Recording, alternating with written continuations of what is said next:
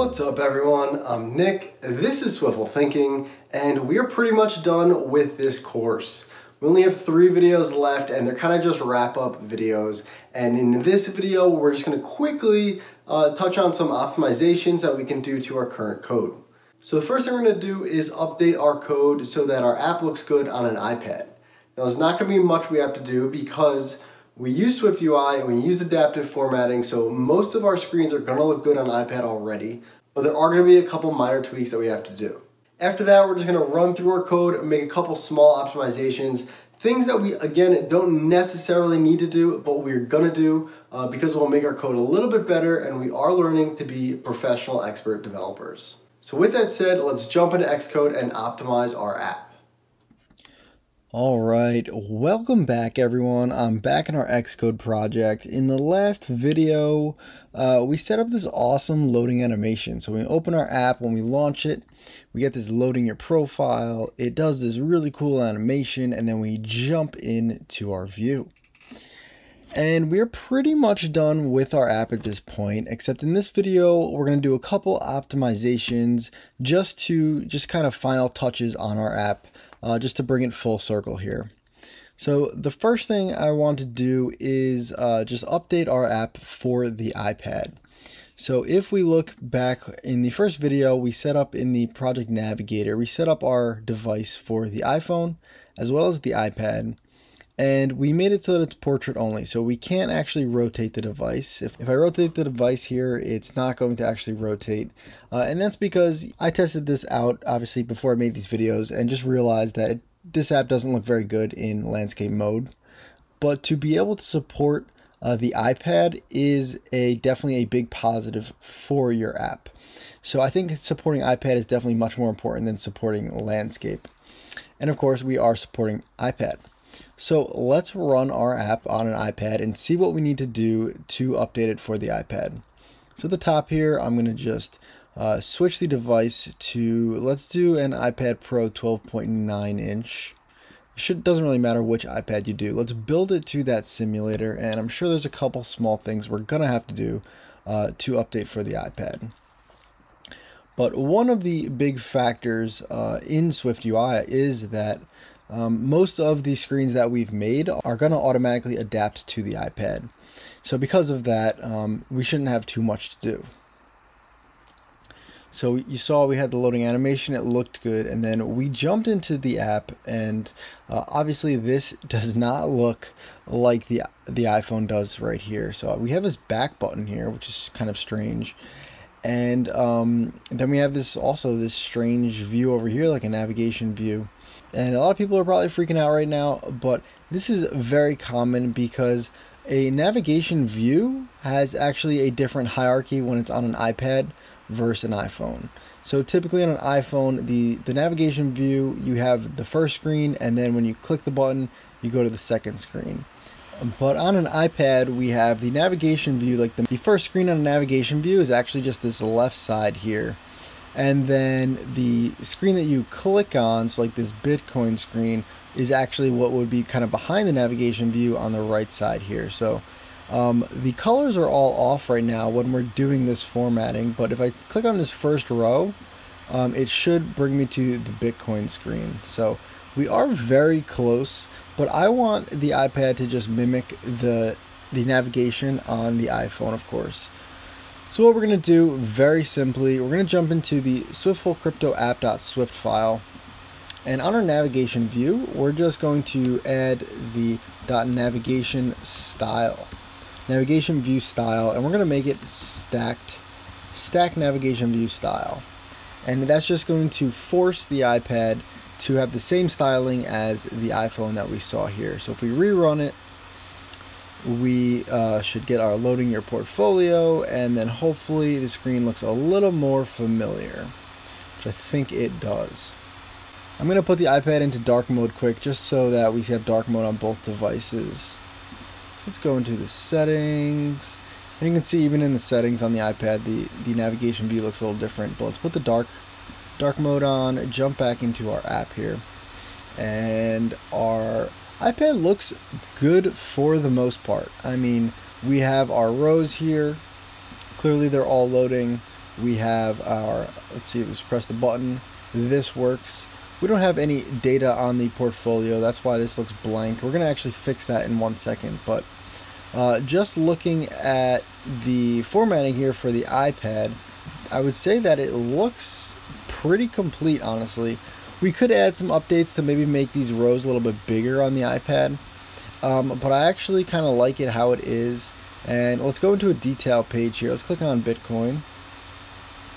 And I love how just, you know, the animation looks good, but also everything in our app is resizing to the device.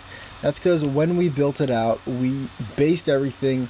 The graph uses a geometry reader. That's why it's still going from end to end. We have down here all these statistics are using the lazy V stacks with adaptable or flexible columns. That's why these all look good. Let's click delete more. That works.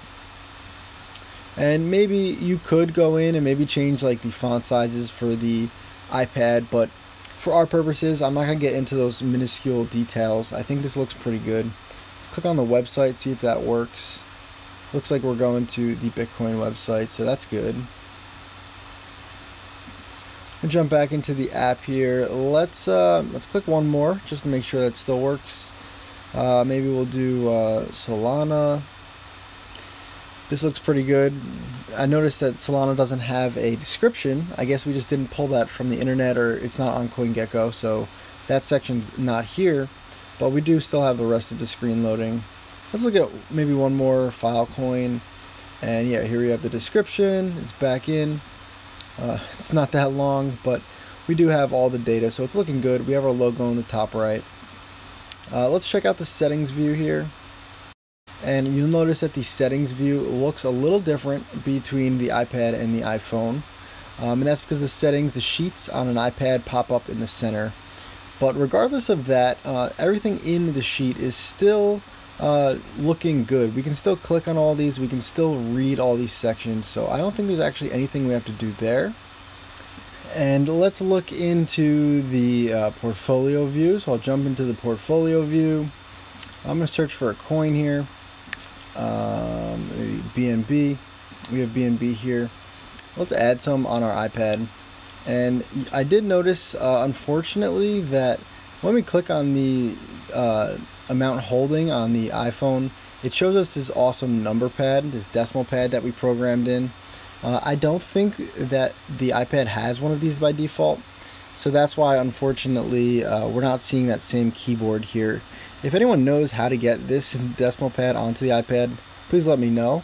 But for now, let's just type in some numbers here. So maybe we have like 12. Let's click save, see if it works. We got the check mark. We got the BNB is now in our portfolio. It's got 12 on it. And it's back on our screen. Portfolio value is updated. Let's add a couple more just to make sure everything is still working. Let's do some dot. Let's add 5. Save. Looks good. Let's change the BNB back down. Let's maybe make it 10. See if we can update the values in core data. So we have 10 and 5. I'm going to close the app. Let's reopen the app. Loading your portfolio. And those should be saving in core data. So just to make sure that they are saving in core data, here they are. They're still here. This is looking pretty good. Alright, so we actually didn't have to do really that much to update for iPad. We could maybe just change the fonts because they do look a little small, but I think if we had the iPad in front of us, these font sizes would be okay. So I'm really not going to do anything else to update for the iPad. You guys definitely can in your own time. But I do want to just point out here that we didn't have to do much because when we programmed in SwiftUI, you know, we took everything into account and it did everything to be adaptable, right? And that's why all of our screens and our views kind of automatically updated. All of our animations work perfectly. We have the animation from the left to the right. It's working on this device as well as this device, and it looks awesome. All right, you guys can probably hear the fan on my computer, and that's because I'm running these two simulators at the same time. So I'm going to X out of the iPad, and let's move on to a couple other small optimizations that we can make in our app. Alright guys, so I folded up all my folders on the navigation view on the left side here, and I noticed that we still have the content view in our hierarchy. This was that first view we made in the first video just to check our colors. We're actually not using this content view in our app, so let's just right click and delete the content view. It is definitely trash. I'm going to click run just to make sure it still builds without the content view. Build succeeds. And one other thing that I noticed while going through the code here, I noticed it a while ago, but I didn't want to make the app too confusing as we started building it. But if we open up, let's open up the utilities and services. And in our utilities, we have our networking manager. So every time we go to download data from the internet right now, we are calling this download function. And the download function is super handy because it's creating this data task publisher. It's purposely going on to a background thread. We are mapping the response, making sure we have good data. We're coming back onto the main thread, and then we are returning this whole thing as any publisher back to the rest of our app. So this is great, but there's a couple optimizations here. So I added this subscribe because I wanted to just purposely, for those of you who are learning, to understand that when we are making these URL session calls, we need to always do them on a background thread. So that's why we explicitly put this line. But in reality, this URL session.dataTaskPublisher is actually going onto a background thread automatically. So with that, we don't really need to subscribe to a background thread as well. So I'm going to delete this, and you can just comment it out if you want, maybe just a reminder. But this data task publisher will already be on a background thread, so we don't need that extra line. I'm going to switch my device back to an iPhone 12 and build and run just to make sure that we are still going to get the data without that line. Alright, data is still coming through, and the next thing I noticed is that we called receive on right after we did the map. So we downloaded the data on the background thread, we handled the response calling this function here on a background thread, and then we immediately jumped on to the main thread. So if I look at where we call this download URL, and we call it a bunch of places in our app, so I'm going to just copy this. I'm going to Command Shift F to find, and I'm going to just paste in the download URL, and we can call it, and we see that we call it from basically all of our service files. The coin data service, coin detail service, coin image service. And if I look at the coin data service here, we're calling that download URL. So when we call this download URL, as we just saw, it goes onto the background and then returns onto the main thread, and then the rest of the subscriber will run. So this line of code will go to the background, come back to the main thread, and then it will continue the rest of this. So what that actually means is that this decode operation is happening on the main thread. And that's fine, as we see in our app, like it's still definitely working. But it might be a little more optimal to do all this decoding, because this is a fairly heavy process, decoding that data on a background thread, and then after we decode, let's just sync on a main thread. So what I'm going to do is actually just take out this receive call on the main thread here, and in all of our services we're going to then switch onto the main thread after we decode the data.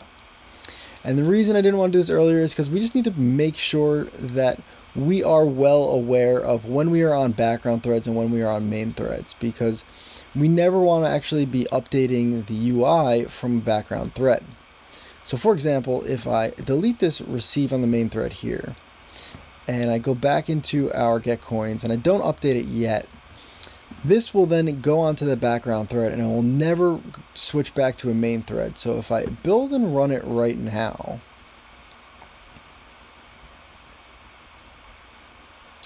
we're going to get some errors in our app, and it's not happening exactly right here, right now, but we can see these purple warnings that we get, and it's basically, it says publishing changes from background threads is not allowed. And that's because, some of our subscribers, whichever subscriber caused this error first, is showing these errors because we went onto the background thread to get data and then we never came back to a main thread.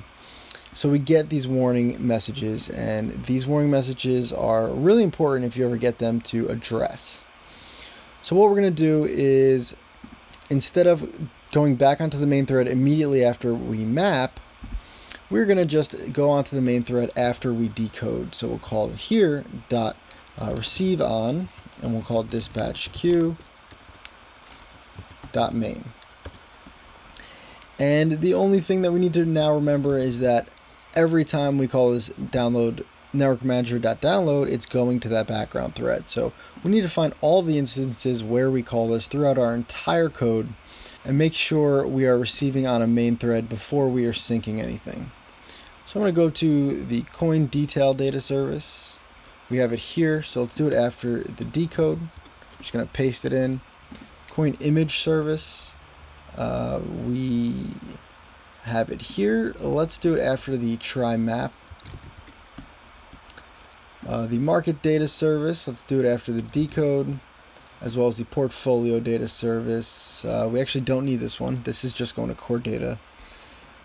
So that should be it. So we changed it 4 times. I'm just going to copy this line of code and Control F and just make sure we have it all 4 times. So on this one, we have receive on main queue. We have receive on main queue. We have receive on main queue and receive on main queue.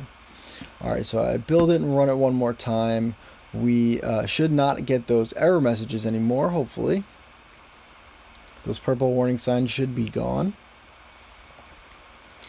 And we did the exact same thing in our code, except all of our decoding is now being done on a background thread. So that's a little bit more efficient. If I look at the memory, if I look at the CPU, we should have actually seen, we can see here thread 4, thread 6, a couple background threads opened up as we loaded the app, and that was just a tiny bit more efficient.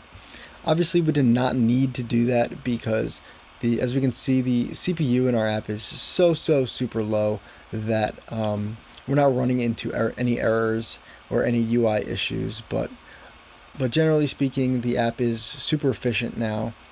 And when we start loading all these images, we can see that some of these images are loading on background threads. We can see them down here, and that's really efficient as well. We're doing as much as we can on background threads and then just jumping back to the main thread before we update our UI. All these extra tasks down here on these background threads have been offloaded instead of being on the main thread. And the main thread is a little bit more faster, it's a little more efficient, it's a better user experience. All right, on that threading note, I want to jump into the networking manager one more time. And there's a pretty cool call that we can do on pretty much any publisher, specifically used on a URL session data task publisher, and it is called .retry. And here we can literally put the number of times we want to retry this function. So I'm going to put 3, and very simply what this line is going to do is we're going to go and try to download that data from the URL. And then we're going to take the response from that data, and we're going to call this try map handle URL response. And if this URL response fails, so we have some logic here that it might fail. If it fails, when we get to this retry line, it's going to know that the publisher failed, and it's going to actually just restart, and it's going to retry to download the data from the internet again. And so this is kind of just a handy extra line we can add, just in case maybe like we went to download the data and for some reason the server gave us a faulty response. We can just tell our app to retry that 3 times so that if it fails, we do it again, and then after 3 tries, it will just fail and jump back into our app. We obviously don't need this line, it hasn't been failing, but if we rerun our app now, it should do the exact same thing. We're just giving the server maybe 2 extra tries to actually give us good data. Still works. And I guess the last thing I really want to touch on here is that if we go to the portfolio tab, and if I remove all of these coins from my portfolio, so I'm going to click on these coins and put them down to 0. And let's do it for all of these.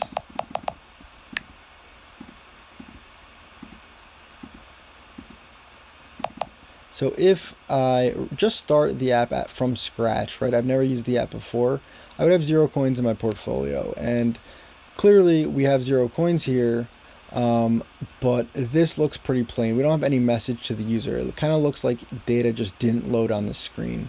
So I want to add just a quick little message here to the user that they need to click this plus icon to add coins to the portfolio. Let's jump into this view. This is the home view. So I'm going to jump into the core section of our app, into the home views, home view. Click resume. And I'm going to go down to where we have our portfolio coins list. So instead of just adding this list, let's add a Z stack here. Let's align it to the top. Let's add alignment of top. Let's open the brackets. And then in the Z stack, let's first check if we have coins. So we'll say if vm.portfolio coins is empty. So if there are no coins, and I'm also going to check if the user is searching. So, because if the user is searching, we want to add search results. So we'll say if portfolio coins is empty and vm.searchText.is empty. Open the brackets. So if there are no coins and there is no search text, let's then put a text that says, let's just put hi for 1 second. And then we'll say else. And then we'll put the portfolio coins list if there, of course, are coins. And we'll keep this transition just on the entire Z stack here. So if I click play and jump over, we have our hi message here because there are no coins in my portfolio right now. So let's make this actually say you haven't added any coins to your portfolio yet. Click the plus button to get started. And then maybe let's do the control command spacebar, and let's throw in maybe an emoji. Let's use a face with a monocle, just because I think he's looking to the top left, which is where our plus button is. So that might be a nice little effect there. I'm going to put a period and an exclamation point here. Let's format this a little bit. Let's give it a font of call out. Let's give it a foreground color of color.theme.accent. All right, let's actually give it a .font weight of medium. Let's give it a multi-line text alignment of center, so it's aligned to the center. And let's give it maybe padding of 50, just to make it a little more in the center of the screen. So that looks a little better to me. And let's just take this text, cut it. I'm going to scroll down to, I'm going to jump to where we have the portfolio coins list. And underneath it, I'm going to add private var portfolio empty text of type SumView, open brackets. I'm just going to take our portfolio empty text and put that back up in our if statement at the top here. Alright, I'm going to build and run this to my simulator, which now has an empty portfolio, and hopefully we can see in the dark mode this text. Alright, we got our loading screen. It still looks pretty cool. We open our app, we have our data already loaded. We jump to our portfolio and it is empty. You haven't added any coins to your portfolio yet. Click the plus button to get started. And if we add a coin, hopefully that goes away. So let's add maybe some Bitcoin. Let's imagine we had 1 Bitcoin. Let's click save, and now that message goes away and our Bitcoin is here. So that was perfect. The last and final thing that I noticed in this video is that the portfolio value section, the percentage is a little bit off. It's off by 2 decimal places. So the average in this portfolio right now should be between 27% and 13%. And if I look at the portfolio value up here, it is 1,300%. So I am in the home view model and I'm down in the map market data section here. We have our percentage change, and I think all we need to do is just take out this times 100. I'm not sure why I added that, but let's run it one more time and hopefully our percentage is the correct percent now. and now we're at almost 14%, which makes much more sense. And overall, I'm really liking how this app has turned out.